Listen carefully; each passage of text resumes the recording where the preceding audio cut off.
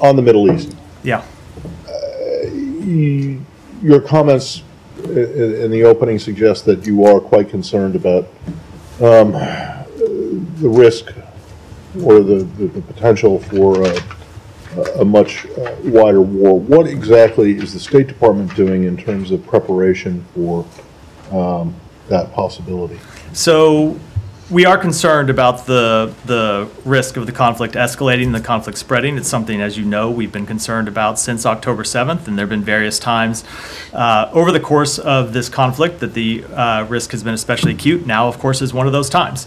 And so what we are doing, the Secretary and others in the State Department are communicating with all the relevant parties in the region to make clear, as I said in my opening remarks, that escalation is in no one's interest, and asking that people use their diplomatic relationships to make that clear to others in the region. Okay, for this, my specific question, and I'm sure there's tons to say about your outreach to other countries. I'm talking about internally within the U.S. government, what is being done to prepare for the possibility that that there is a wider war and that there will be American citizens in need. So there are a few different things. So let me take a broad answer to that before getting to the specific last one. Obviously, you've seen the Defense Department make certain announcements with regard to force posture. Deterrence is an important part of encouraging de-escalation.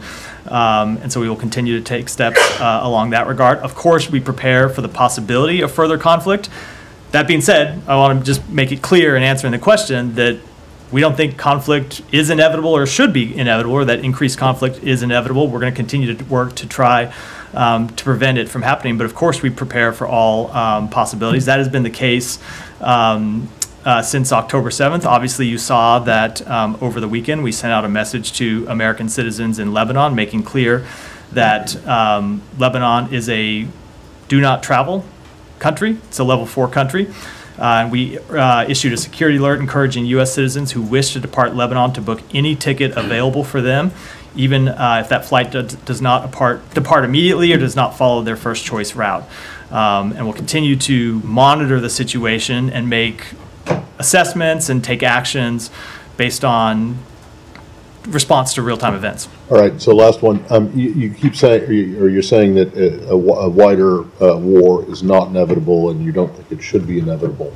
But do you think that an Iranian response or an Iranian attack on Israel is inevitable, whether or not that leads to a broader war? So I can't speak to what may or may not happen. That is a decision for Iran to make. We have been sending consistent messages through our diplomatic engagements, encouraging people to communicate to the government of Iran that escalation is not in their interest, and that we will defend Israel from attacks, and that escalation does not serve Iran's interests, just as it doesn't serve the interests of anyone in the region.